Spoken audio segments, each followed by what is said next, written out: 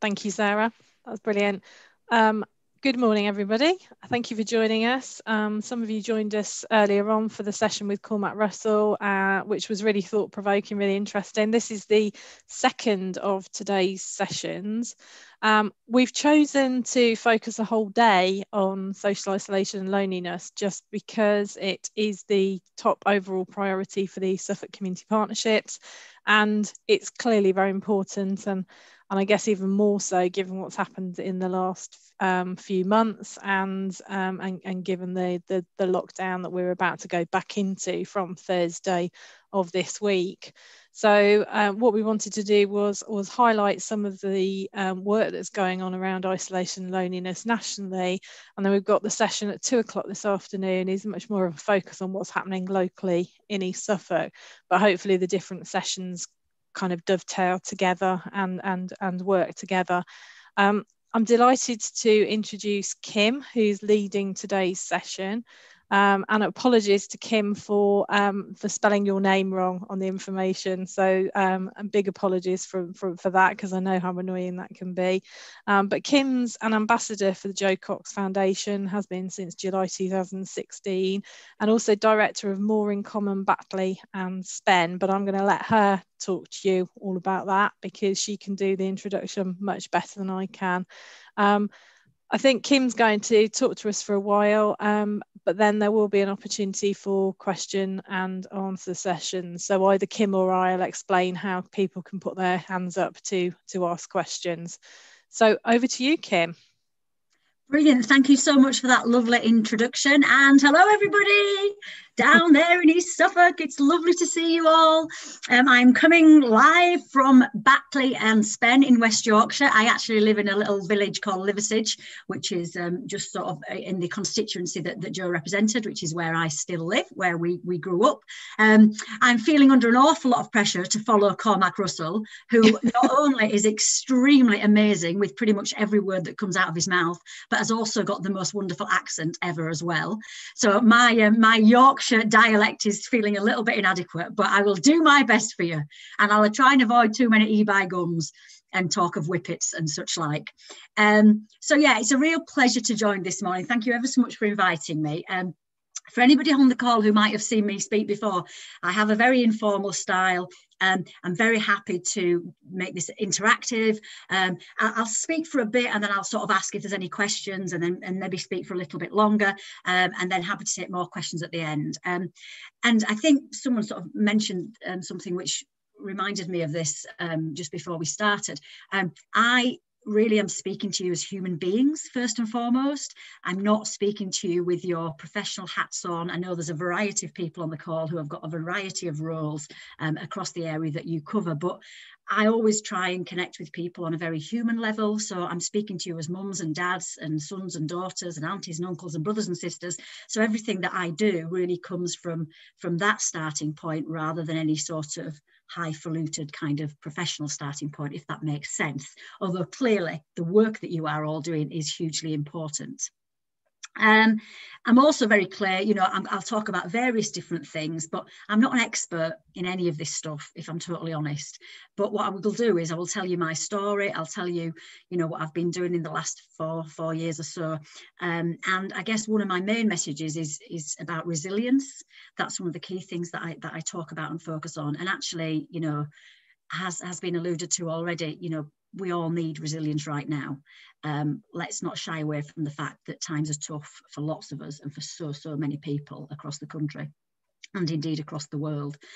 So I think hopefully some of my horrific experience will enable me to talk a little bit about how we can all try and be as resilient as we possibly can be during the coming months. So I'm going to start sharing my screen with you all. But the good thing is it means I can still see some of you, which is always good because I love seeing people's faces. I did something yesterday and you couldn't see anybody and you just have that sense of, is anybody there?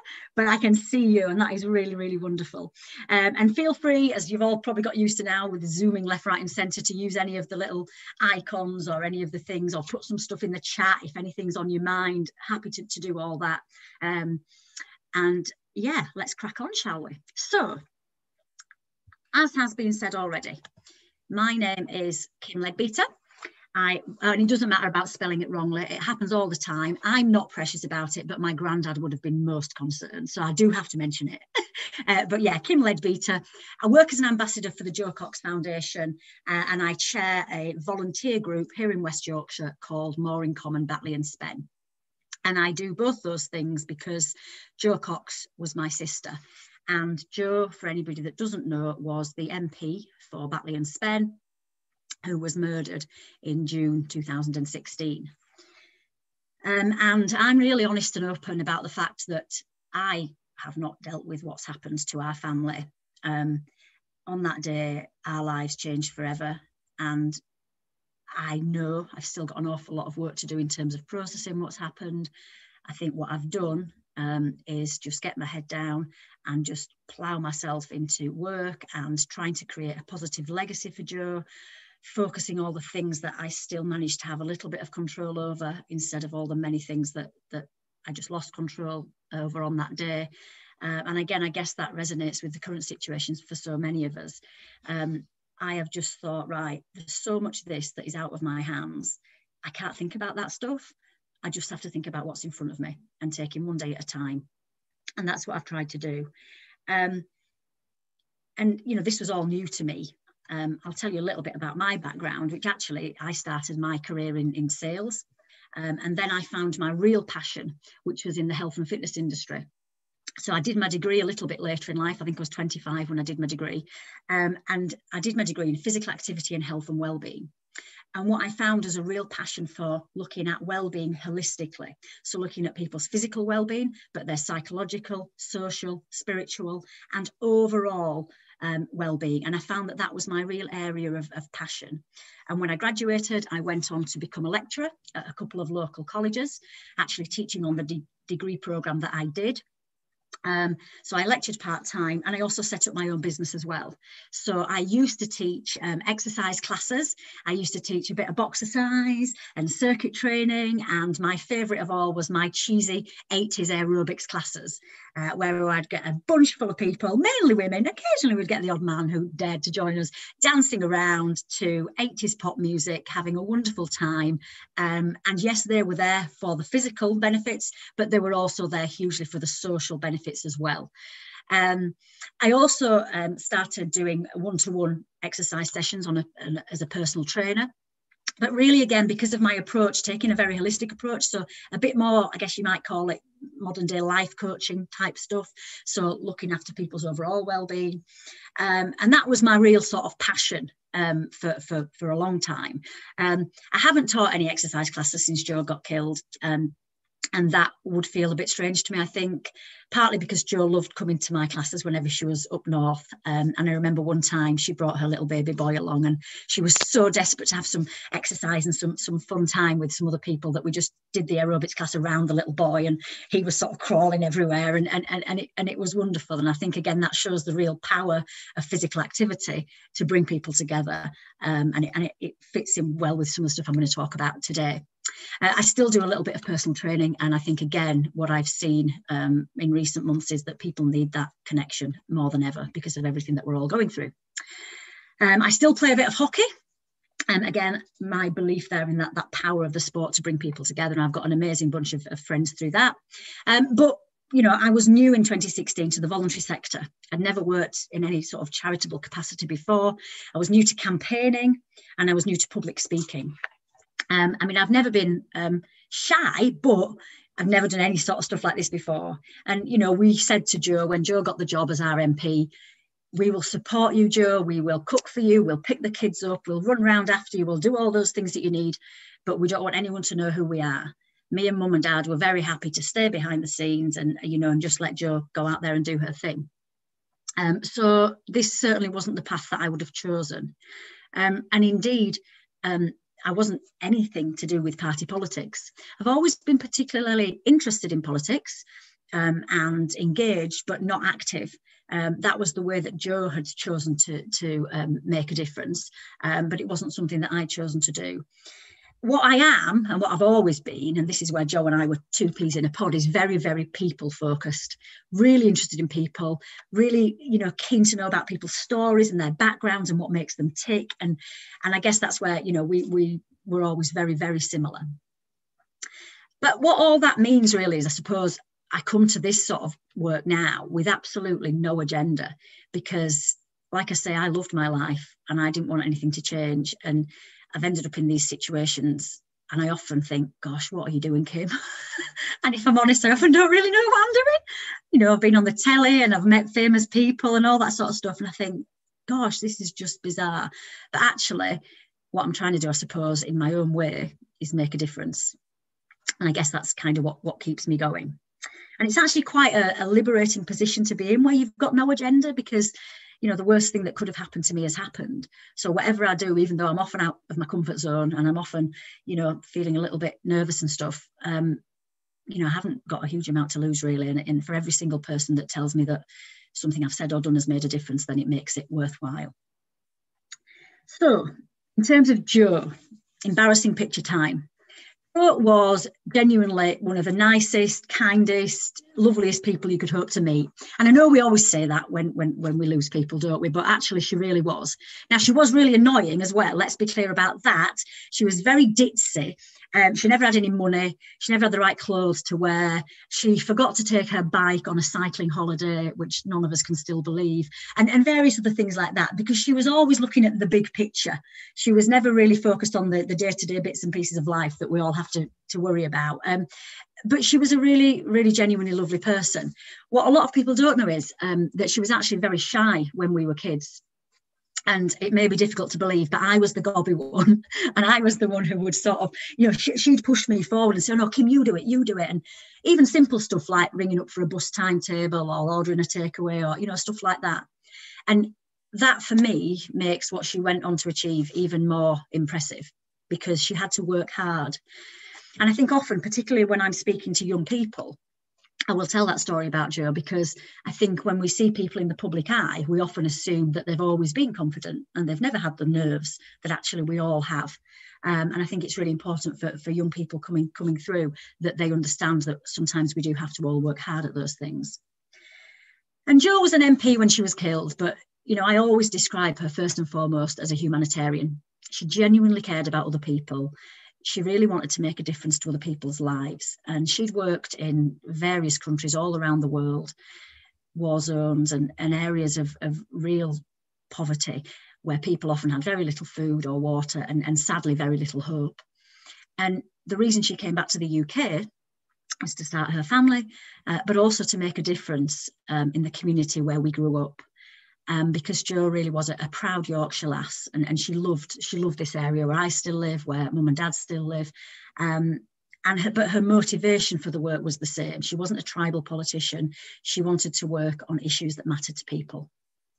If I think about our childhood, which I have done a lot over the past few years, we were blessed with two amazing parents who really instilled in us a core set of values and beliefs, and, you know, nothing, you know, majorly, you know, rocket sciencey, but just things like about how you treat other people and treating other people how you would wish to be treated, and thinking before you speak and trying to understand different people's perspectives and things like that, which, to be honest, I always took for granted. And now I see actually now how important some of those really simple principles are. Sadly, our childhood was also filled with matching outfits and dreadful haircuts, which you can see there. So anybody who is a similar age to me may well have gone for that lovely basing number that we can see, which has plagued me ever since. But yeah, so that kind of but we were really just a normal family with bad haircuts. But we were really just what you would, I mean, you always think you're normal, don't you, compared to everybody else? But we you know, we didn't, there was nothing majorly significant about us other than, like I say, now thinking back, these values and beliefs that we just picked up and saw through how we were brought up. So that's a little bit about Jo. In terms of what I'm going to focus on today, I'm going to talk about three things primarily. One is the Jo Cox Foundation, which is the charity that we set up after Jo was killed. The second is the More in Common community and network. And the third is the Great Get Together. And those three things, I am going to, as has been said, look at these things through the lens of loneliness and social isolation, but not just that, because I don't think you can look at the work that we do just through one issue, because what we do, so much of the community work that we do is about a broader set of issues, and they're all interlinked and they all overlap. And I'd be interested to know sort of your thoughts on that. Certainly where we live locally, loneliness and isolation plays itself out in different ways, and that's something I think we need to think about. So in terms of the Joe Cox Foundation, when something so horrific happens, there's nothing anybody can do to make it better. But what tends to happen, as we've seen on many occasions, is people will set up a fund and people will donate money. And I think part of that is because there's nothing else they can do. So we set up a fund in Joe's name and we raised a huge amount of money. And what we did with that money at the time, we said, right, let's pick some causes that Joe cared about. So we picked 3 causes. We gave the money to those 3 charities. So the White Helmets in Syria, who are basically a civilian army who work in war-torn Syria, essentially pulling people out of bombed buildings. And Joe had spent time in Syria and felt passionately about the issues that the country faces. So we donated money towards the White Helmets. We bought an ambulance, which has got Joe's name on it, which is wonderful. And then the second organisation was Hope Not Hate, which some of you may have heard of. And Hope Not Hate are a fantastic organisation who look at extremism, the causes of extremism and how it manifests itself. And they do a lot of research. And we did that because of the nature of how Joe was killed. And we do have to be aware that there is a worrying rise in right-wing extremism in this country. And sadly, as we have seen only over the last 24 hours, we've got issues around Islamist extremism. And I think work into that subject is really important. And so Hope Not Hate was another beneficiary. And then at a local level, we gave money to the Royal Voluntary Service, who I'm sure many of you have heard of, who work particularly on loneliness and social isolation among older people. And across Kirklees, the area where we live, we gave them money, and they've done some amazing work in the last 4 years with the money that we provided them with. So that's what we did with most of the money. And then we were sort of, okay, we've got some money left. What are we going to do with it? And we said, well, why don't we set up a foundation in Joe's name? And why don't we use that foundation to tackle some of the issues that Joe was working on? And I guess, finish some of that business for Joe. And so we set the foundation up. But as you can imagine at this time, none of this was done with a plan, with a structure. Everything was still hugely, hugely emotional for us. And it took us a good couple of years, really, to think about a clear vision and a mission for the organisation.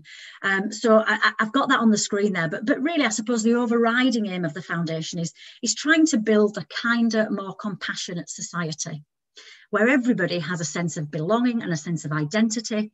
And we recognise that we've got more in common than that which divides us. So the things that bind us together as human beings, we focus on those things rather than spending all our time thinking about the things that we disagree on and the things that tend to divide us. And just to be clear, that doesn't mean that we agree on everything. It doesn't mean that we're all the same. Of course we're not. And the world would be a very boring place if we were. But what it means is sometimes we need to come back from our differences and think about the connections that bind us together as human beings. So that's kind of the fundamental basis for the foundation. And we work at 3 levels: locally, nationally and internationally, which I'll talk about in a second. And a lot of what we do is partnership work. So it's working with organisations who share our vision and share the values that we hold in terms of trying to build this fairer, kinder, more compassionate society that Jo dedicated her life to building. So I'll go through those 3 strands. Locally, we work here in West Yorkshire. And when I say locally, we've got a really good provision sort of here in West Yorkshire, but actually we then spread that out across the whole country as well. So we've got a more in common community, which is a network of different groups across the whole country. But really the heart of that is here in Batley and Spen. And I'll talk about the more in common community and network in due course. But again, this is about building that sense of community where we pull everyone together. We give everybody that sense of identity and belonging. And one of the main channels that we use to do that is the Great Get Together, the campaign, which we do on what would have been Jo's birthday. And again, I'll talk about that in a bit more detail. Nationally, various strands to our sort of what we call national work. You'll remember probably all too well, particularly any of you who are quite directly involved in politics, the level of toxicity that was around in 2016 in terms of the abuse that MPs were facing, the abuse that sadly probably some of you were facing, because primarily around Brexit. And there was a real horribleness about politics. And sadly, I think we have to be honest, that there was also a real nastiness around the way that some MPs and politicians were behaving as well. And one of the things that we've tried to do is work towards building a better public discourse, a better public life, tackling the abuse and intimidation that people who put themselves in public life face. And actually this goes broader, doesn't it? We can talk about celebrities, we can talk about journalists, we can talk about the police. You know, there is a real nastiness about how we treat people who choose to put themselves in public positions. So we're doing work on that, and we've been doing work on that for the past couple of years. We're devising a standard of conduct that we're asking all the political parties to sign up to, and we're making some really good progress on that, but it's ongoing, clearly, because lots of other things have been happening, but that's really important to us. And again, this is not about agreeing on everything, absolutely not. You know, I'm really clear.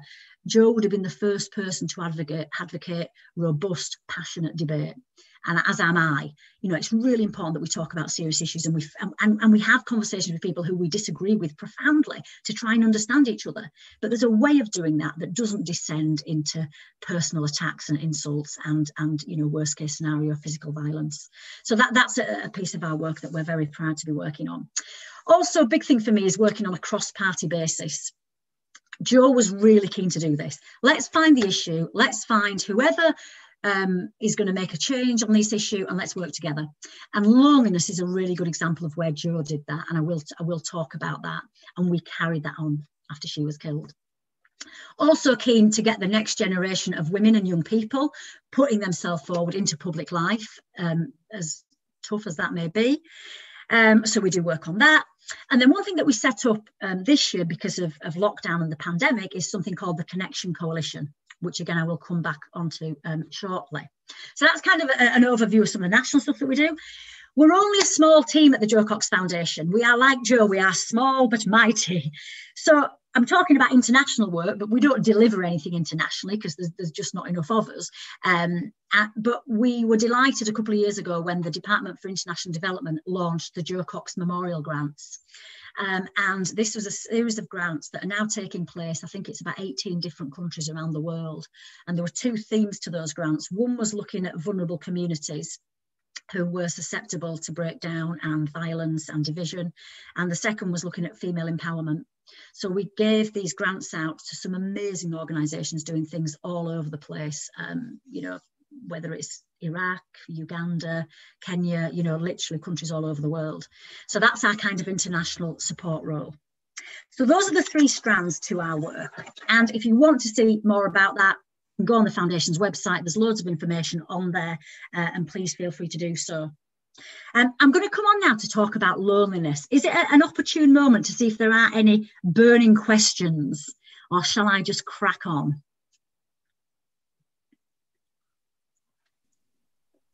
Happy for me to carry on? I'm getting that vibe. So yeah, carry on, and we can take questions at the end, and I'll explain to either you or I can explain to everybody how they can ask questions if they want to raise their hands. So brilliant. Yeah, lovely. Right, I will continue. So loneliness. I've talked a little bit already about loneliness, but here's really the story of how we've worked on loneliness and isolation, and essentially this does come from Jo.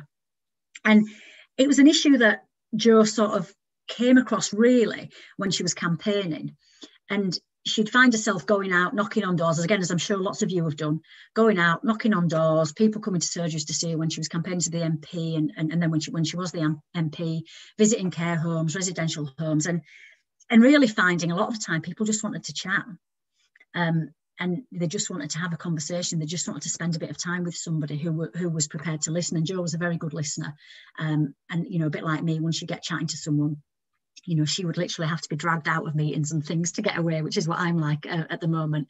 And she just thought, you know, there's something going on here. You know, people are struggling. People are feeling like they're on their own. So she started meeting with local groups and organisations, and then some national charities, and looked into the issue of loneliness and isolation a bit more. And she realised, actually, this is a serious problem. So she found some statistics around it, and did a bit of research. And she found, again, We naturally talk about older people feeling lonely. And indeed, the statistics do support that there is an issue with loneliness and isolation amongst older people. But this only really scratches the surface. Lots of other groups are vulnerable to feeling lonely and isolated. You know, and again, so much of this obviously now resonates with everything the country's going through at the moment. But young men, suicide in young men, and this is going back when Joe did the research about 5 years ago, was the highest it had ever been. I dread to think what the statistics are now, but we know from working with people like Mind that this is a huge problem. I mean, it's brilliant to see some of the work that's been done by organisations like Andy's Man's Club and some of the other organisations that are specifically working with men in this area. But that is really, really worrying. Young mums and indeed young dads, you know, you become a parent for the first time and suddenly it's just you and the baby. It can be a very lonely place to be. Retirement, you've had this network all your life, you've worked all your life, suddenly it's gone. Bereavement, clearly, when we lose someone we love, it's a very lonely place to be. And I always think in terms of bereavement, particularly with older people, if you've been married to somebody for 30 years or 40 years or 50 years, like my mum and dad have, I think it would actually be really weird if you weren't lonely, if you lost that person. And carers, you know, if you're caring for somebody and that is the only person you see, and again, particularly during lockdown, goodness me, it can be a really, really isolated place to be. Now, I'm not going to talk about the theoretical side of loneliness too much because a lot of that has been done and a lot of that has been done through some of the work that we've done. But the other thing I think to add is the fact that Jo also had a bit of an affinity with the issue of loneliness because she'd been there herself. I talked a bit about our childhood, and when we were growing up, we were pretty much inseparable. We did everything together, whether it was guides or BMX bikes or fame dancing. You know, we did everything together. And then when we got to, when Jo got to 18 and went away to university, and she went to Cambridge. Anybody on the call from Cambridge? I'm sure there may be. And she went to Cambridge University, which was amazing. I mean, she was the first, you know, person in our family to go to university full stop, never mind Cambridge. But it was a very, very different world. And for a Yorkshire lass, you know, working class background, you know, it was a very lonely place to be, if I'm honest. And we're going back now again, prior to mobile phones, prior to emails, all that sort of stuff. And Jo really struggled. Similarly, I was up here in Yorkshire on my own without my best mate, and I was extremely lonely. So that was a really tough time for us. And again, I didn't mention it on the previous slide, but, you know, students going away to university, some of you might have children or grandchildren who have gone away to university this time. And, you know, gosh, how hard is that this year? So, and then Jo, as a new mum as well, you know, again, you have suddenly got this new human being in your life and it's just you and them, and that can feel extremely isolating. And again, obviously bereavement, which, you know, I can certainly say that I've had some lonely moments during the last few years. So what Jo thought was, right, this is an issue, I'm going to do something about it. Who can I work with? She reached out across the benches in the House of Commons and she found Seema Kennedy, who was an MP on the Conservative benches, and they started working together on this national cross-party coalition. And again, I think loneliness is a really good example of Jo's desire to work on the human issues that people were facing and cut through the party politics to do so. When Jo was killed, Seema did a wonderful job of approaching Rachel Reeves, who was a good friend of Jo's on the Labour benches, and saying, look, me and Jo have started this work. We can't just let it go. Will you come and work with me? Rachel tells the story very, very well. Before she knew it, Rachel was suddenly signed up and active in this coalition working on loneliness. And loads of hard work went into it. Again, one thing I'm really clear about on most issues is there's probably already some amazing organisations and amazing people doing good work. So let's not reinvent the wheel. So what the Commission did, the Jo Cox Commission, found all those organisations, pulled them all together. And our ex-CEO, Iona Lawrence, who I think some of you might have met, who is amazing, you know, she pulled this coalition together, got everybody talking to each other, everybody working together. And because of that joint up collaborative work, we ended up with a report being launched in December 2017, which the girls came up to Batley and did. It was like Charlie's Angels on that day. I was like that, sat in between these two amazing politicians thinking, what the heck am I doing here yet again? But it was brilliant. We launched the report. And then in 2018, we had a reception at Downing Street. I'm trying to stay out of party politics today, but we were with Theresa May in Downing Street. Quite socially awkward. Theresa, not me. But it was good. It was a good day. But I just can't cope with silence. So it was all a bit awkward. I'm like, so how's it going? Bear in mind, this is in the middle of Brexit. She was like, not that well, actually, Kim. Anyway, but it was a really good event. And, it got loneliness on the map as an issue. And it's like anything, isn't it? As soon as you start talking about it, you're halfway there to doing something about it. We ended up with the world's first ever Minister for Loneliness, Tracy Crouch, who did a brilliant job, absolutely brilliant job. That job has now been done by a couple of other people since. 2018, we launched the world's ever strategy on loneliness, absolutely brilliant. And then in 2019, it was by Baroness Diana Barron who was appointed to lead the government's work on loneliness, and we've got a very good close working relationship with her. January this year, they launched their first report. So all this stuff is available. It's in the public domain. If this is an area you feel passionate about, please do have a look at some of this stuff. So that's kind of a bit of potted history of how the Jo Cox Foundation has continued the work that Jo started on loneliness. And I think what's the biggest bit of progress for me, like I say there, is the fact that we've started talking about it a lot more. We've started acknowledging it's something that we can probably all going to experience at some point in our lives. We've started, breaking down the taboo, breaking down the stigma. And I think that is really important progress. And also connecting the many amazing organisations and people who are working on this issue in communities up and down the country. So that's kind of our story there. And again, I'm not going to spend a huge amount of time on this because I think you've probably been spoken to by other people who talk about these things, but it kind of fits in with the broader work, like I've said before, that we do about stronger communities. And the theoretical side of this is looking at how our communities have changed. And when I think back to our childhood, we always talk about my granddad, who Jo and I loved dearly. And granddad had worked for the post office for years. He was a postman, then he became a postmaster, and he knew everybody in the local town. Like, you could not go shopping with granddad because it took forever, because every single person wanted to speak to him and chat to him because they all knew who he was. And those connections that I remember that from childhood, and also before supermarkets. So you literally went into the butchers and the bakers and, and the newsagents, and you went to individual shops to buy everything that you needed. And so much more human interaction than we've got now.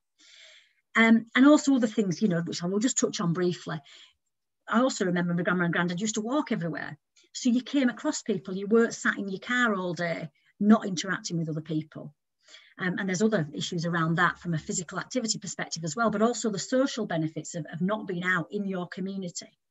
Technology clearly has got a massive part to play.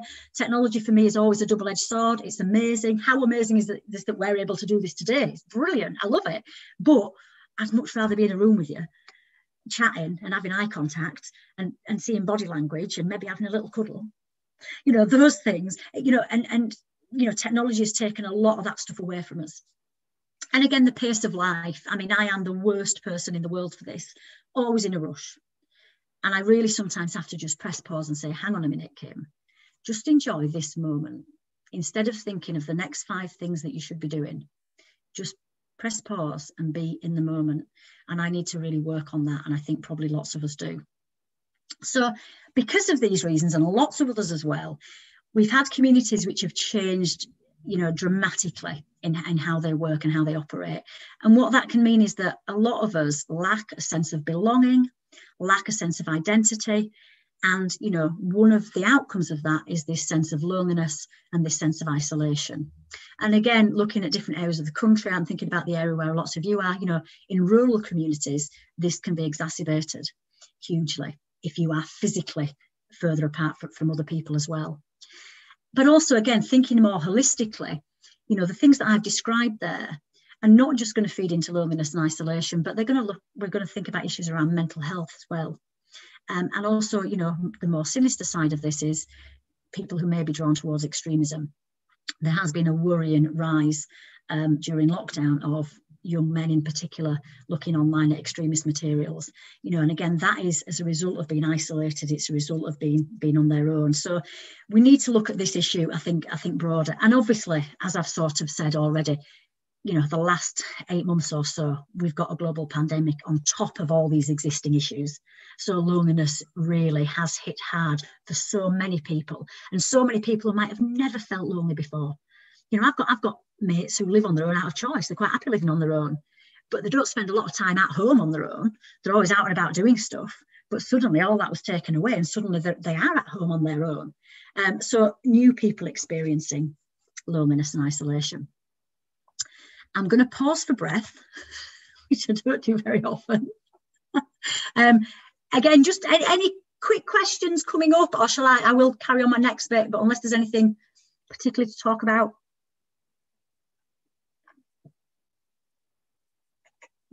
I'm taking that as a no, which means either you're all mesmerised or you've nodded off. I'm gonna go with the former. Okay, so next thing to think about. So we talked a bit about loneliness. We've talked about the fact that it has been acknowledged as an issue and as an important issue for lots of people. You know, Jo and I, both of us, right, what we're going to do about it. We can sit around here all night talking about what a big problem it is now, sad it is now, horrible it is, or actually we can start to think about some solutions. So a couple of things that we've done in the past few years. I'll talk about the More in Common community, the More in Common network. And for anybody that doesn't know, More in Common is an expression that was taken from Jo's maiden speech in Parliament. And what Jo observed, we live in a very diverse area in Batley and Spen, and indeed across West Yorkshire. Lots of differences, lots of people from different backgrounds. But what Jo observed was, knocking on doors and speaking to people, she found that we are actually far more united and have far more in common than that which divides us. And again, as I said earlier, this doesn't mean that we're all the same. It doesn't mean that we all agree. But what Jo found, and again, you'll have experience of this, particularly people who, work with the public a lot, which many of you do, people will come to you with a lot of the same issues. People want to feed the kids. They want to go to work. They want to pay the bills. They want to see the friends, and generally want to live peacefully and harmoniously in their communities together. So some of these things that just cut through the differences and cut through the division, I think are the things that we should spend a bit more time on. And that was certainly what Jo observed. Now, after Jo was killed, what often happens, and we've seen it recently again, is in a crisis, people show the best of humanity. And at a local level, so many people reached out to me and mum and dad and said, right, we're going to help you as a family, but actually we're going to help this community, and we're not going to allow Jo's murder to divide us. And there was a real tangible sense, if I'm honest, that could have happened, but it didn't, because people went, no, we're not doing that. So people pulled together, and we ended up with this amazing volunteer group who we now call More in Common Batley and Spen, organising events, putting things on, pulling people together, initially in grief, but then actually coming out of that into doing some really positive things. What I didn't know at the time was, as well as in West Yorkshire, that was happening in other places across the country. So what we've got now is this More in Common community, More in Common network, which I describe as a national grassroots movement working towards building these strong, compassionate communities, developing this sense of belonging and identity for people.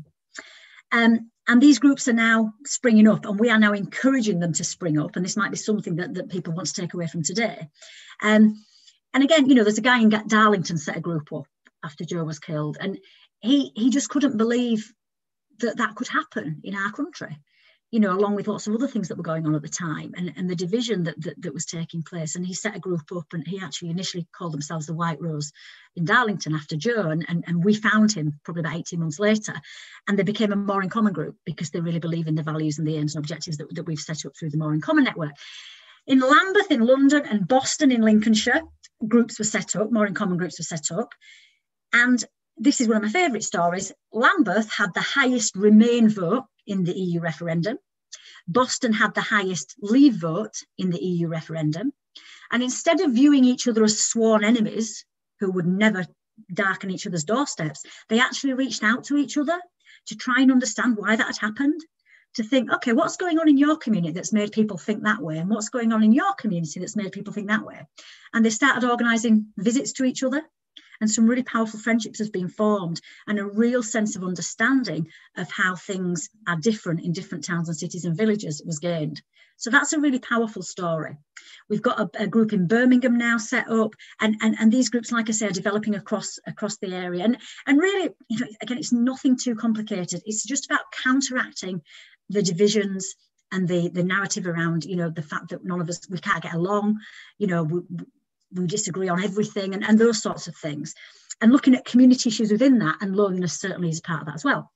But really, if I'm honest, just normal people who want to make a difference and do something positive, very, very simply. And I think one of the things to capitalise on now in terms of this More in Common network is the mutual aid groups that have popped up.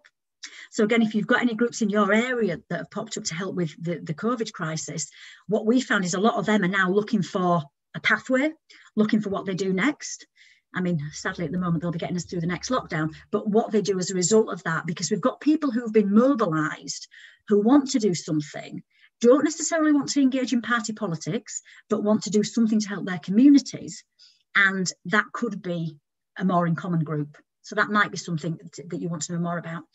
And what I say about the More in Common groups are, it's not party political, but equally, you can be politically active and be part of a More in Common group. So we've got quite a few people who knew Joe through the Labour Party, who were obviously part of the More in Common group, but equally, we've got people from other political persuasions, and I guess primarily lots of people who are not politically active, who want to do something at a local level. So that's kind of the More in Common community. How that manifests itself locally in Batley and Spen, three main things that we do. Community-based events, and I'll talk about the great get-together in due course, events that bring people together, events that transcend differences and just get people having good fun. Partnerships and networking. And this is something I personally feel really strongly about, and this is probably partly because of my background. So I worked in the private sector, then the public sector, and then found myself in the voluntary sector. And I've seen really good strengths of all three sectors, and I've seen some frustrations of all sectors. And I think the only way to really achieve meaningful change is to pull out the strengths of all three sectors and work together. The first few meetings we had, the first few More in Common meetings we had, there was a lot of council bashing. Now, I'm sure some of you will be familiar with this. So there's a lot of sitting round rooms, people going, well, the council should be doing this and the council should be doing that. And I was like, whoa, hang on a minute. We can sit here for 2 hours and moan about what the council should or shouldn't be doing. Or we can actually say, what are we going to do? What are we going to do to try and make a difference and to try and make a change? And then what we can do, we can go chat to the council and say, we've had this good idea, we're thinking about doing this, would it fit with what you're doing? Shall we do it together? And shall we find a local business who's prepared to chuck a bit of money into it? And honestly, it was almost like there was oh, yeah, we could do that. And I was like, well, it's up to you, but I don't want to sit here moaning because I'm not going to do that. I'm not going to waste my time. The time we've got is too precious. So let's take this different approach. And since we've done that, it's amazing. We've got a really positive, powerful relationship with Kirklees Council, and there's some really good people who work for the council, but sadly they can't often act as swiftly as they would like, because they do have to go through procedures and they do have to sign forms and they do have to do all that stuff. Now, the voluntary sector often doesn't have to do all that stuff. And again, with COVID, I don't know what it's like where you guys are, but the voluntary sector just mobilised and just went bonkers. So like, right, people need help. Let's go help them. Oh, what about doing a risk assessment? No, we're not doing a risk assessment. What about what about asking the managers? No, we're not doing any of that. We're just going to get food to people. And that's what happened. So then what happened was, locally, certainly for us, is we now work really closely with the council, who do their really important stuff. The voluntary sector do their really important stuff. We've had some funding from local businesses, and together we've managed to meet the local demands of people who are really struggling. And that for me is just, it's actually really simple, isn't it? But it doesn't always happen. So that's my little rant on that. Okay, and then the third bit is community projects. And I guess this is what, I sort of call the tough stuff. It's all very well preaching to the converted. It's all very well everyone who thinks that everyone should be treated equally and live together peacefully, coming together and having a nice time and having some cake together. But actually, how do we reach the people who don't naturally embrace that More in Common philosophy? And this is still a work in progress for us. It's hard, there are divisions where we live, there are issues in our communities, and I would never shy away from that fact. But it's hard to develop a plan to really pull people in and engage them. So we're doing some work on that at the minute. And it's such a shame, again, like lockdown has prevented so many things happening in real life, but we're doing some online discussion groups, getting people to share their experiences of what they've been through. Because I think that's huge, isn't it? You can't develop empathy if you don't meet people who've gone through different situations to you and had different experiences to you. So that is a challenging one. And obviously those things are all interlinked. So the events, we work together in partnership to put events together. We might do a project within an event, or a project might come out of an event, so all that work is sort of interlinked together. Okay, I'm not going to read through these, but if anybody's interested in finding more about the More in Common groups, it took us a lot of meetings, but eventually we came up with values and aims and objectives. I'm sure you've all sat in those meetings. And it was hard, because so much of what we did initially was done organically. It was done on passion, enthusiasm and emotion. But we came up with our objectives and our aims, and they're there. If anybody is interested, I can share those with you afterwards. In terms of how we operate, I think this was another thing for me to sort of focus on, was, right, what are we actually going to do? So we've got all these ideas and these aims and objectives, but how are we going to use these to bring people together? And again, nothing too fancy about this. My background, obviously, in sport and physical activity meant that I felt really passionate about the power of physical activity to bring people together. When you are running a race, kicking a ball, dancing around, the differences don't matter, do they? Because you've got that shared activation, you've got that synchronization, and you've got that shared objective and goal. So using sport and physical activity to bring people together, I think, is really important. Education, really clear, if we are going to make meaningful long-term change, we have to engage with young people, we have to work with children. So we have very good relationships with all the local primary schools and all the local secondary schools, and we try and do events where we bring children from different backgrounds together. Faith and culture. Again, depending on where you are in the country, could be more or less of an issue. Where we live, we have a very big Muslim community and a non-Muslim community. We've got a lot of Irish Catholic heritage, and it's how do we bring those different faiths and cultures together to understand each other, not necessarily agree, but understand each other, educate each other about why they behave in certain ways. So faith and culture forms an important part of what we do. And then the last one, which is my definitely weakest area, the creative arts. But fortunately, I've got an amazing team who can sing and can make things and can, make, well, whatever you want, they can do it basically. But I'm rubbish at that stuff. So it's really important that I've got that team. But again, if you are part of a knit and natter group, sometimes the differences don't matter, do they? You're just going to get together, knit something lovely and have a good old chat together. So again, none of that is, I'm not saying that this is revolutionary, because it's clearly not, is it? But it's just putting a structure around some of the stuff that we've been doing. And I'm really pleased on our board, in our group, we've got, because this is the thing that I love about More in Common Battling in Spain, is we genuinely represent the community. So we've got older people, younger people, Muslims, non-Muslims, we've got, people who are politically affiliated, people who are not politically affiliated, range of different backgrounds, really, really diverse. We've got imam, vicar, head teachers. So that's the good thing about it. It really does represent the area. Okay, right. My third thing, is that only 3? It's like, it feels like 300. So the Great Get Together. Now, some of you, I'm not going to ask because it's embarrassing if nobody has heard of it, but I'm sure some of you will have heard of the Great Get Together. And we set the Great Get Together up because we had to make a decision as to what we did on the anniversary of Joe's murder. And, I always say that I wouldn't blame anyone for shutting up shop and closing the curtains and locking the doors and not doing anything, but we didn't want to do that. We wanted to do something very positive, and we wanted to do something very Joe. And we really wanted to focus on how Joe lived rather than on how she died. So across that weekend, we said, right, let's try and encourage the country to have a really big party. Let's try and encourage the country to show the best of Britain and what people are really about. Because just because our lives have been torn apart by one individual who didn't live that way, we're actually going to focus on the many millions of people who do care about other people and do want to bring people together and unite communities. And that's what the Great Get Together was about. So we said to people, do whatever you want, just bring people together. It can be a big event, it can be a small event, it can be in your block of flats or your cul-de-sac, or it can be in the town square, whatever, do something. It can be based around food, it can be based around music, it can be based around sport. It really doesn't matter. Put something on. And I guess in a nutshell, people went a bit bonkers for it. And people organised stuff all over the country in their communities, towns, villages, cities. And I think what that really showed me, and again, obviously at this stage, I'm still pretty numb and brand new to this sort of stuff, was sometimes people just need a platform. And actually sometimes we don't know where to start. And this resonates with the issue of loneliness. We don't know how to reach out, or we're nervous, or we're embarrassed, or we're shy. And actually, once there's a platform put in front of us to enable these connections to take place, we're actually very good at it, and we actually do it very naturally. And, you know, we see it, other examples is like the Jubilee, the Queen's Jubilee, the Olympics. You know, in Yorkshire, we have the Tour de Yorkshire. So the Tour de Yorkshire is this big cycling event. People line the streets, they're out there in their thousands, right?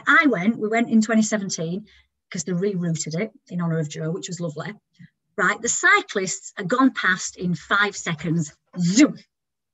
So that is not about the cycling, is it? That is not about the cycling. That is about what is going on around the cycling. It's about the cakes and the parties and the chatting and the bunting and the celebrations. Don't get me wrong, the cycling's blooming amazing. But for so many people, it's not about that. It's about that sense of community. And the Olympics, again, was a really good example of this. You know, really, really powerful people coming together. So I guess that was kind of what we tried to do with the Great Get Together. And you know, it did go extremely well. So we've done it every year since. We moved it onto what would have been Joe's birthday, which is the 22nd of June, the week after. And again, you know, people have just really embraced it. And I think what I love about it is it's not very prescriptive. So you can do whatever you want with it. We've had cricket tournaments, we've had singing, we do a little event locally in Batley Town Centre called Cakes on the Cobbles. And it literally is just about people coming together, passing trade, who might just be wanting to sit down and have a cup of tea and a piece of cake together. I'll talk a little bit. I am conscious of time. I'm conscious that I'm doing way too much talking. I'll talk a little bit about some of the stuff that we've done within it. Because again, what I'd rather give you is ideas that you can take away. That's the main thing, you know, for me in terms of today is what you can maybe do. Now, obviously, all this is pre-lockdown. And I will talk about how we responded to lockdown, because I think there's some good learnings there as well. But stuff that we did, right, running. Jo was a keen runner when she got a chance after having 2 kids and stuff. But she, so a couple of women who knew Jo said, right, let's organise a run in Jo's name. So we set up the Run for Jo in the local country park, 1,000 people running through the woods. You know, again, that sense of togetherness, that sense of, you know, community. We put some live music on. We got a huge amount of support from local businesses and stuff. And the Run for Jo has been an epic event. Now, again, this is a really good example of focusing on what you can do rather than what you can't do, which I suppose is one of my key messages today. This year, obviously, we couldn't do the run. But what I love about, you know, the Jo Cox Foundation team and so many people that I am fortunate to have in my life is we're not going to be beaten, we're not going to be defeated, we're not going to cancel. We don't do cancelling. Goodness me, no, we find a way to make it work. So we put the Run for Jo as a virtual run. And we said to people, look, still do your run, just do it wherever you are in the world, send us your pictures, send us what you're doing. And we had people running in 35 different countries around the world. Bear in mind, this is just a little local event that's set up in a local country park. I think it just shows you the power of, you know, positive leadership, you know, people saying, no, actually, we can do this and we are going to do it. And it was really, really, yeah, wonderful.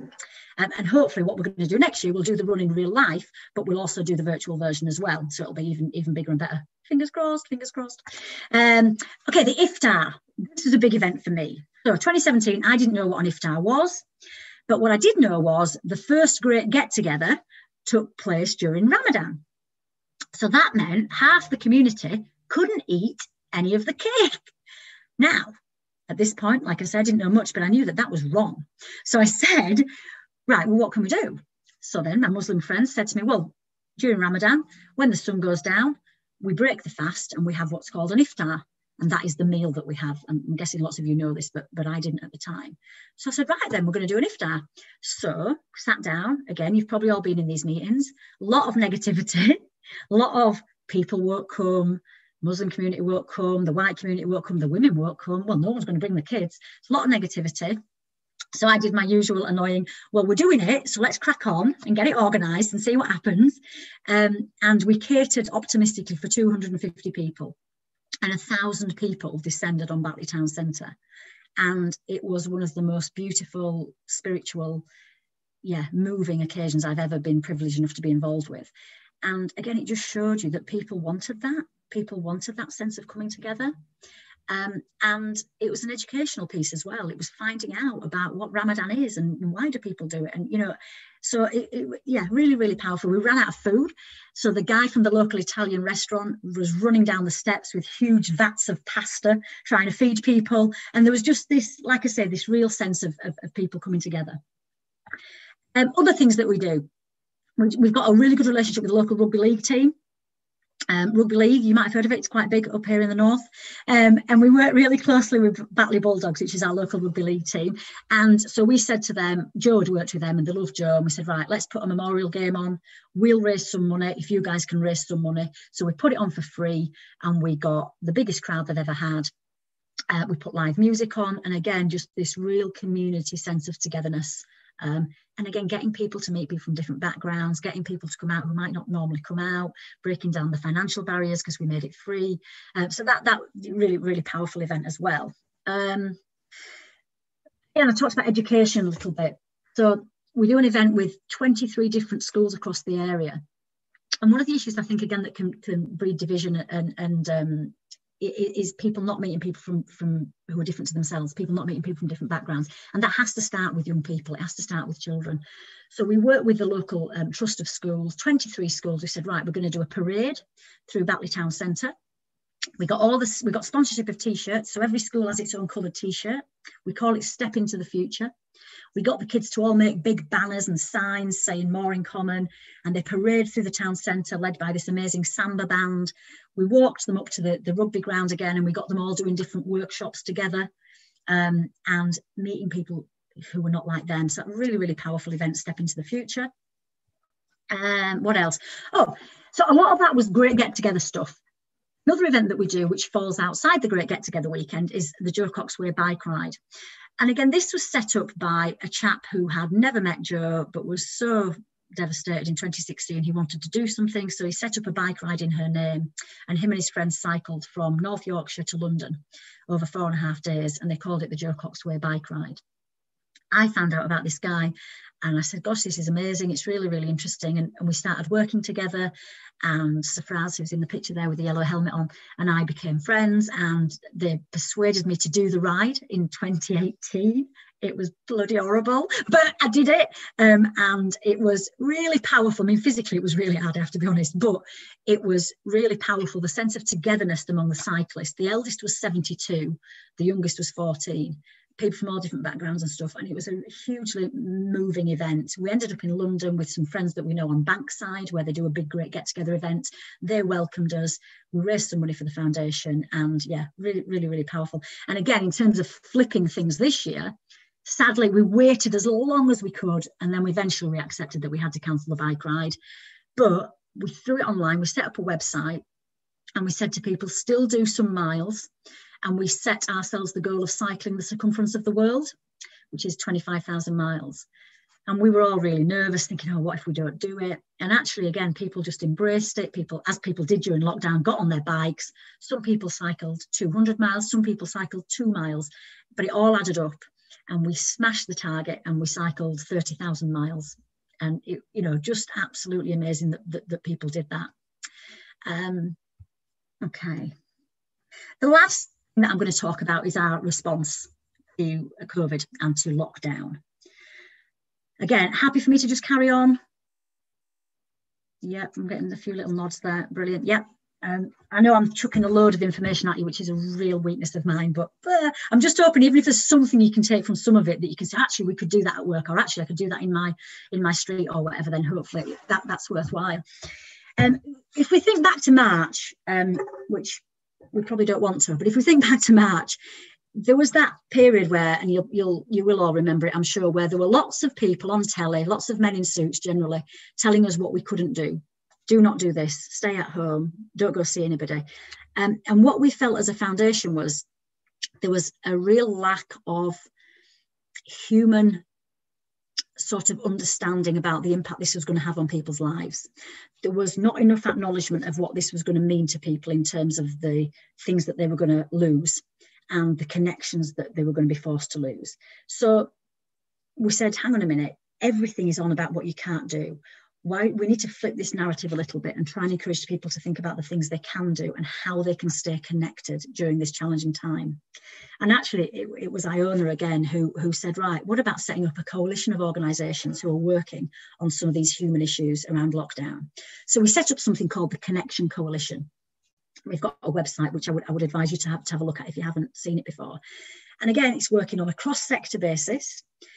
Organisations, charities, companies and different groups who were determined to enable people to stay connected during lockdown. Again, goes back to this idea of building community. Obviously, building community is much harder under the circumstances that we're under now, but it's not impossible. And I think we have to find ways to do it rather than give up on it. So we set the coalition up with big organisations, the Red Cross, Mind, Facebook gave us some funding, Nesta gave us some funding. I think there are about 6 organisations in total. And we just said to people, sign up, join us. And join, didn't you, with your organisation? And we've now got over 600 organisations signed up. And it just showed us that there was this real demand for organisations to come together and focus on some of this stuff. And I guess the 3 main things that we focus are on loneliness and isolation, mental health and wellbeing, and grief and bereavement. Because for us, those were the very 3 human issues that so many people have been and still are affected by during lockdown. And it got better as time went on in terms of news channels and papers covering positive stories. But initially, there wasn't much of that. It was all very, very heavy on all the stuff we couldn't do. And I'm glad that it has got a lot better. So that's the Connection Coalition. So again, I'm really proud of the way that Joe's foundation acted as Joe would and went, right, let's not do a long list of everything we can't do. Let's do a list of the things that we can do. And sadly, it's a lot shorter, but it's still worth doing. And let's focus on that. And that's what we did with the Connection Coalition.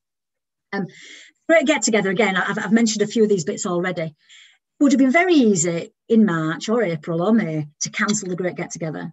And I really dug in on this and said, no, we're not going to do that. I said, actually, this year it's going to be needed more than ever. Let's just find a way to make it work. And that's what we did. So we threw a lot of stuff online, as loads of us have done. I talked about the run that we got people doing all over the world. A couple of my amazing colleagues put together an online community service where we got faith leaders from across the country to come together and record pieces and clips. And we put together this really moving, powerful interfaith and people who don't follow a particular faith service. And that went out, and I think it's still on YouTube, and I think we've had about 10,000 people watch it.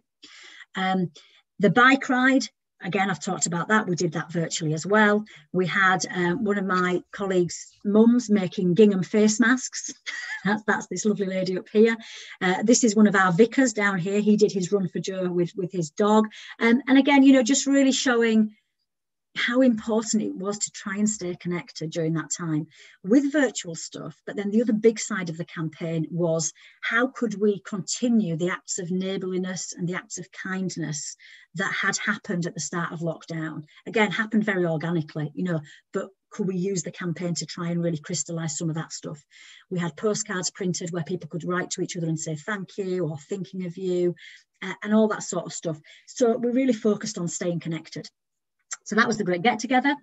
Locally, and again, I know probably a lot of you will have been involved with this sort of work. The local team that I lead up here, we work very closely with the council as one of the community anchor groups, dealing with the acute response for people who were struggling to get food or prescriptions. So my team, basically, I just pulled them off all the other stuff and we went on to looking at how we could reach out to people in need. So we work with various other community groups and the council, signposting people towards befriending services, coordinating food deliveries and all that sort of stuff. We put together some packs that we sent out to families who were homeschooling, to older people who were self-isolating. So I had a really sort of on-the-ground grassroots response as well. And at the moment, we're developing various projects as a result of that. We're looking at something, again, which I'm sure you are, around digital inclusion, how we can reach people who are not on the internet, who are totally digitally excluded. We're doing these talking sessions that I've talked about online, getting people to come together and share their experiences of the last 8 months, getting them to talk about that and understand different perspectives. And we're currently putting together another 500 health and wellbeing packs, which we've put together to send out to people who are in need. So that's a bit of our sort of short-term response, which is really built on the work of the past 3.5 years. And I think we just had such a good foundation we just had to be a bit creative in our thinking as to how we flip some of that stuff to meet the acute needs in the short term. Big thing coming up for us is the Great Winter Get Together, which again for me will be more important than ever. We've done the Great Winter Get Together for a few years now, and this is where we really did focus on loneliness and isolation. And I think this came out of the idea that, you know, on the TV, we always see pictures of families around the table, an abundance of food, everybody's having a marvellous time, everybody's getting on brilliantly, nobody's on their own. And actually the reality is, you know, we know that Christmas is not like that for many of us. And this year, it won't be like that for hardly any of us. So how can we encourage those connections that we've seen in recent months to keep going during the darker winter months when it's going to be difficult for lots of additional reasons, particularly the weather, of course. So we're going to do the Great Winter Get Together. We're just finalising details of the campaign, but we're going to be encouraging some of the stuff that I've already talked about. How do we reach out to people? How do we meet the needs of those who are most in need? These neighbourly acts of kindness, and particularly tackling the issue of loneliness and isolation. So that's what the Great Winter Get Together will be about. And we'd love you to join in. I mean, that is my main call to action today. We're going to launch the campaign on the 1st of December, and it will run from the 14th of December to the 18th of January. And we've also made the decision that we're going to run it after Christmas, because so much good stuff gets done at Christmas, but actually January, February, and March can be the loneliest months for lots of people. So we're very conscious that we want to run it after Christmas as well. So that's the big call to action today, I guess. Right, I've talked a lot there. So if you want to join in with any of the stuff that we're doing, Great Winter Get Together, it'd be great to have you on board for that. The Great Get Together, which we'll do next June, who knows where we'll be, fingers crossed we'll actually be able to get together. All our contact details I'm going to give you in a second. If you like the idea of setting up a more in common group in your area, that is something I can give you information on, and the Joe Cox Foundation will support you with that. You know, any ideas you've got in terms of collaboration, I would love to hear those. Those are our contact details. That is enough talking from me. And I think the other thing I would just finish on is just saying, you know, imagine that these past 8 months have been really tough for you in the same way as they have for everybody else. And I just say thank you for everything that you've done in whatever role you've got to try and make a difference, because it really does make a difference. And it often doesn't feel like it, does it? But, you know, we've all worked really hard across the country. And I know for a fact, having looked at some of the jobs that you guys are doing, you will have made a massive difference to people. So thank you and well done for that. Fantastic. Thank you so much, Kim. That was great. You've got one, I think it was a question that was put into the chat box, which was about, and you've touched on this, but it was about, do you find people who don't go online are difficult to engage, or do they start to join in once you set up activities? Any special methods of communication? And a couple of people have contributed to that, but I just wondered if you'd got anything specific you wanted to input. Yeah, I think I'm just looking at the chat now, and I think there's some, I would probably reiterate everything that's been said there. Reaching those people can be hard, can't it? How do you find them in the first place? So that's where I think someone's mentioned leafleting. We often forget about the old-fashioned leaflet or the old-fashioned letter. My mum always says it, well, not everyone's online, you know. So yeah, leafleting can be a really good idea, and then following up those leaflets with some door-to-door follow-up. And I think someone's mentioned that. Is it Anne? Yeah, telephone trees. So phone calls to people, checking in on people, and then passing them on. Well, I'm going to phone you. Will you phone such and such? I think that's really important as well. Facebook, again, I don't use Facebook personally. I never have done. But again, the community groups that are pulled together on Facebook are massive. But again, they're not obviously applicable to people who are not online, but there's nothing to stop you telling your neighbours who are not online about what's going on the Facebook group. So maybe you could be the conduit who is online, who passes the information to people who are not online. So a lot of that is just about knowing your neighbourhood and knowing your neighbours, isn't it? I mean, I know one of the things I did for the Great Get Together was jigsaw swaps with one of the ladies who lived down the road, just really simple stuff. So it's knowing who's on your street, and there's a chap over the road, he lives on his own as well. I'd be very surprised if he was online. So again, I just dropped him some biscuits off every now and again. So it's having your networks and knowing where those people are to find them, and then finding out, you know, what would engage them. Because the other thing is, some people don't want to be online. Some people are not interested. I know my mother-in-law has got no desire to have a computer whatsoever, but we have to find other ways to keep her engaged with community stuff. Anything else on there? You've got a hand up from Claire. So I don't know if you want to unmute yourself, Claire, and Hello. ask your question. Hello, Claire. Hi, Kim. Sorry, my camera, I don't know what's wrong with my camera, but it's not there. But I am.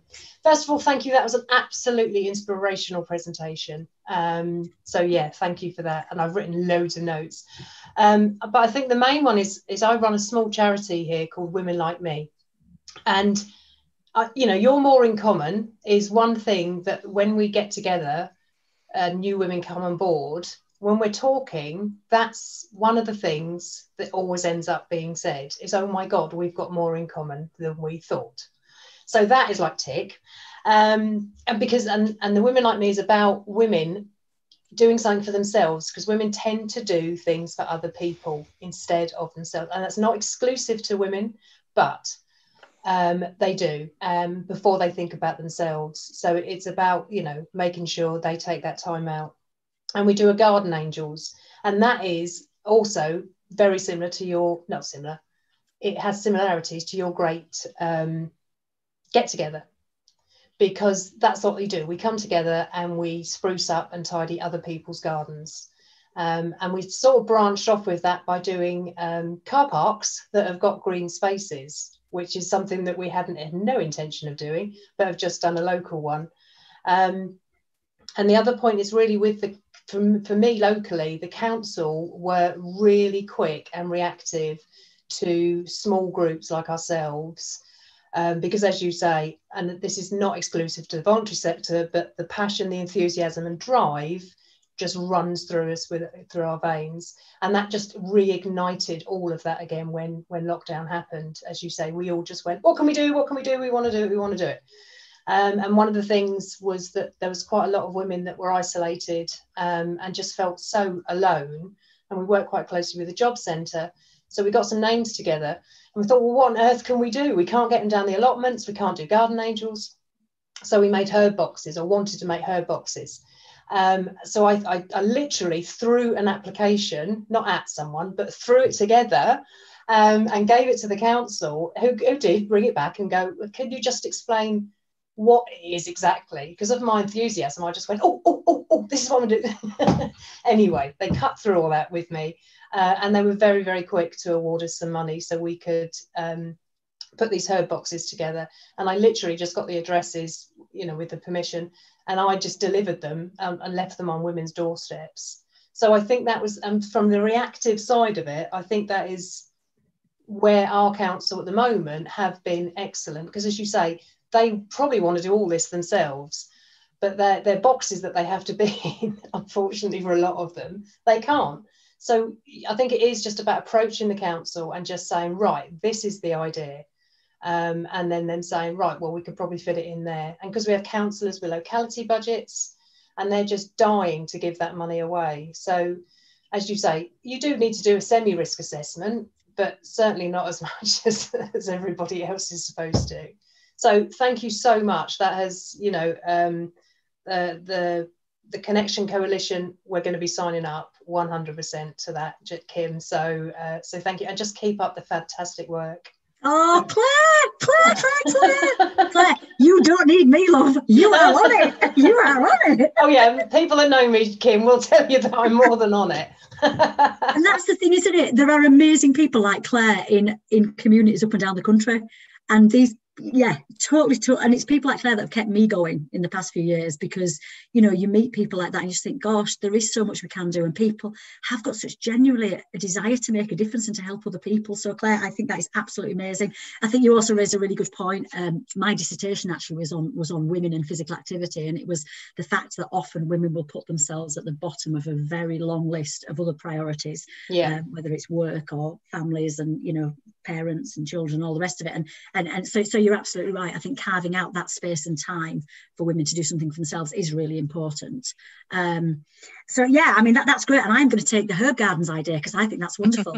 Yeah, my pleasure. It's sharing those things, isn't it? It's just sharing those ideas, and they're often really simple little things. Like we got the postcards that I talked about, we got those printed, and the council actually funded that. That's where the council around here, again, can be absolutely brilliant, but they just sometimes don't have the time to generate some of these ideas. So they're more than happy. We go go to them with an idea and they'll go, yeah, absolutely, that's brilliant, let's do that. So we got these great get-together postcards. I'm trying to find one now. And it was just a little thing. You could write a few words on it. One said thank you, and one said thinking of you, and just pop them through someone's door. So you're totally abiding by all the rules, but you're just making someone's day by, you know, letting them know that you've thought about them. I might have that. Yeah, take it. And that's the thing, is it's sharing those ideas. I mean, I got really into, as probably lots of us did, jigsaws, and I'd never really been a jigsaw person, but jigsaws in lockdown were great. And then I found out, like I say, this woman across the road who was self-isolating, she was a jigsaw fan. So we just started doing these jigsaw swaps. You know, simple activations, again, that don't need technology. Excellent. So we've got Caroline with her hand up now. Thank you, Nicole. This might be a question that Kim might want to post into a box and come back to me at a later time. And I hope there's somebody going to speak after me, because I'm totally, absolutely loved everything you've said, but I'm going to say something which is going to be a little bit negative, and I want somebody to bounce back and do the positive after I finish, please. So I'm a counsellor. I love that you're smiling at me. I'm a counsellor. I want to talk about counsellor member isolation. Okay, because what really attracted me to this wasn't really about the social isolation insofar as the community goes. It's the isolation we, and I in particular, have felt, and I'm feeling a bit wobbly. Sorry, so if my voice is a bit wobbly, just ignore me. But where I live, we've had people have been really concerned. They were really good. They all rallied round. Then we had issues in town where I live, where people thought we were covertly putting in COVID measures to stop cars from coming in, etc., etc. It all got really nasty where I live. I had to resign off the parish council. It was all really horrible. So Jo Cox, to me, is like this dear, dear person who was... don't pull faces at me. Do you know what I'm saying? So I feel really isolated myself. I need support as a counsellor. There is nothing out there to protect us from what's happened to your sister. And that's what I need to come to terms with, and I need to address, and I need to make sure we are not public property. We are human beings, and we need looking after as well. East Suffolk Council, brilliant. They do have a wellbeing support network, etc., out there, but that doesn't stop people threatening to come and protest outside my house. And I'm going to leave it there because I think you might need to speak to me later. And I want this to end on a positive note, and I'm feeling wobbly. So please, somebody bounce back, because I'm usually the bouncy person. Oh, Caroline, Caroline, I'm bouncing all the way from Yorkshire. Right okay, down somebody to you. bounce back. That's not... I would not call that negative, Caroline. I would call that sadly realistic. That is what we're up against. And I talked about it a little bit. You know, it's dreadful that people in public life have been dehumanised. You're not Caroline anymore. You're the counsellor. Well, the local counsellor. I hate it. It makes me sick to my stomach. And we have to do more to try and clean up that side of politics, local politics and national politics.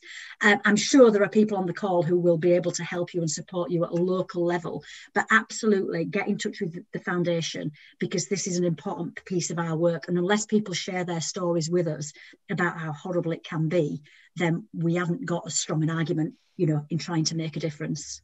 Yeah, thanks, Kim.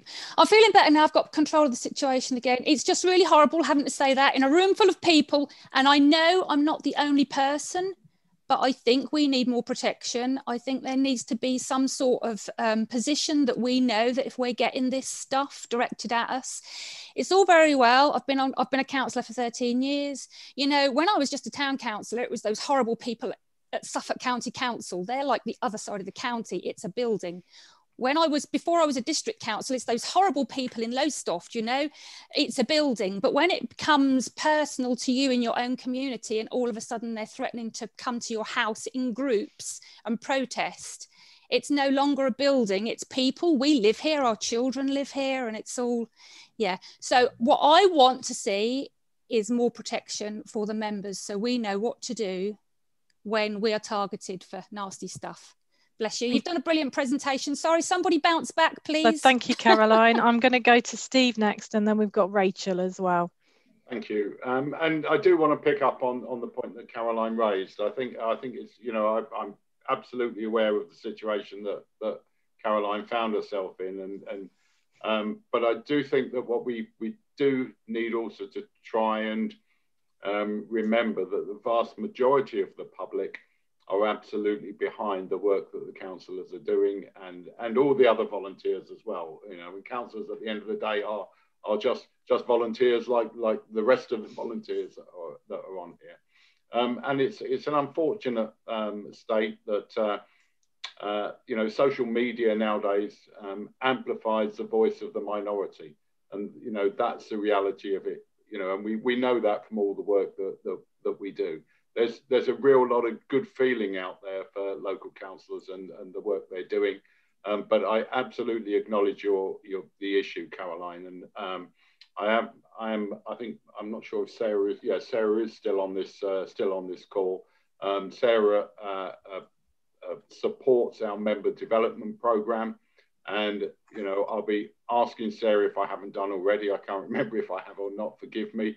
It's been a busy time, to actually look at some bespoke training for councillors in the way that they can seek to deal with the problems and issues and pressures that are put there by some very, very vocal and rude and horrible, I don't use those words lightly, individuals in our community that just seem to take pleasure in trying to make other people feel bad for the good that they're trying to do. So, you know, you absolutely have my support, Caroline, and you know, anything that we can do as a council, and we will absolutely do.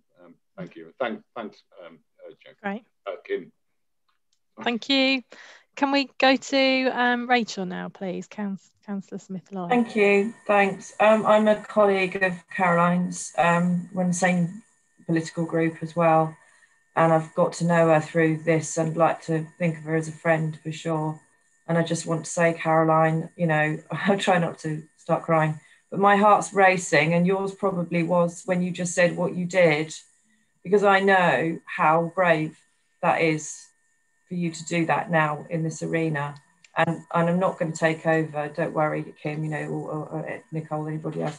But I just felt it's really important to say that in this arena, rather than, because I have had a conversation with you a little bit, haven't I, when it was going on.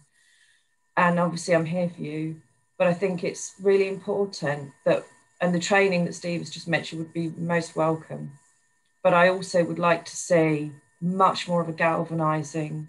I know it caught us on the hop, and with everything that's been going on, this isn't a blame thing at all. I would just like to say, going forward, it would be really great to see more galvanising of councillors and other people behind each other when somebody gets picked on, because that person or that couple of people in this instance have ended up feeling seriously isolated without backup. And that is not only horrendous for them, it sends out a really bad message to the wider community, let alone the perpetrators, that it's okay, and that it's almost by default giving the message that it can continue, and it can't. It's not okay at all, as we know. Right. And I just wanted to say that, you know, I think that's really, we have to give a clear message, unequivocal message, that kind of harassment is not okay, and that it can't continue. Absolutely. Thank you very much, Rachel. I think we've got Jenny next. Hello, everyone. Now, Caroline and I have been on the Beccles Town Council together. I'm fully aware of everything that Caroline has gone through, and it has been horrible. But there has been a positive that has come out of it as well. And it shows that the people who are true to Beccles and their local community really do shine through and put those who have said horrible things and done horrible things, they put them in the light that they actually truly are. And that is why I would like to voice it from the side of the people of the community who really do have that support and the positive energy.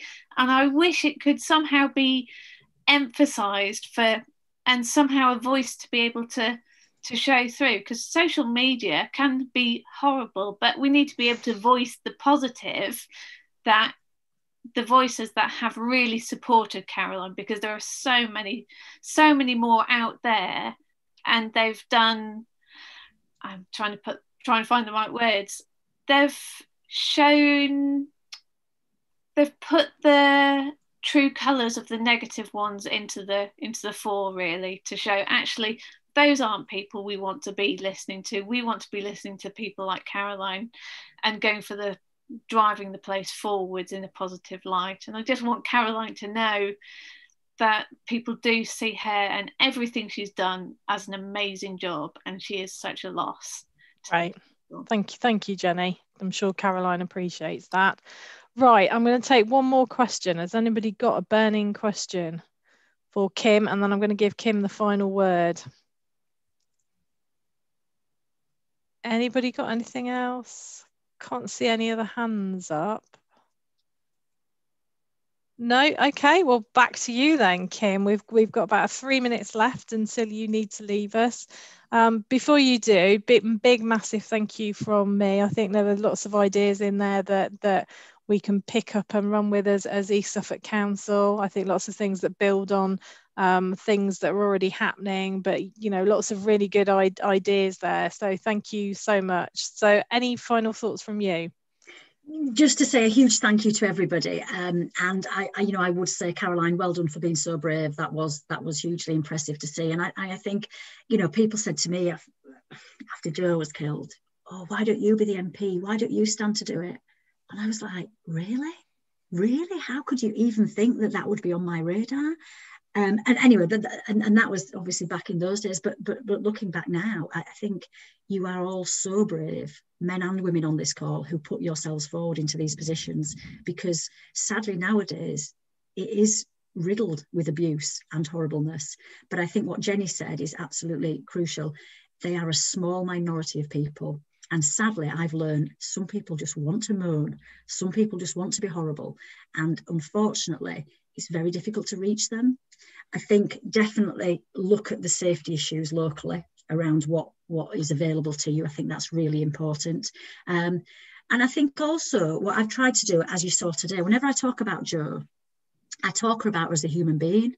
And this is, I think, one of the things that needs to change. We do dehumanize people in public life. And we also end up with this narrative of they're all the same. And all these things are really unhealthy and really just not fair. So I talk about Jo being a mum, I talk about her being a sister, about her being a daughter.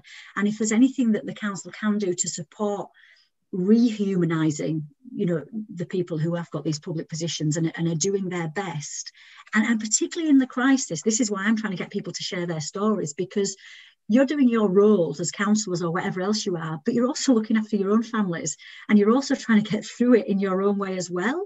And that goes for the police, it goes for the nurses, it goes for everybody. It's the one thing that has levelled us all, isn't it? And we're all just trying to find our way through it. So if there's anything you can do to sort of try and, present everybody as a human being, which is again why I said what I said at the start. I'm not talking to you as councillor so-and-so or whatever, I'm talking to you as Rachel or Jenny or Steve or Judy, that's who I'm talking to you as. And I think sadly when you enter public life that gets forgotten, and that's something we really, really need to think about.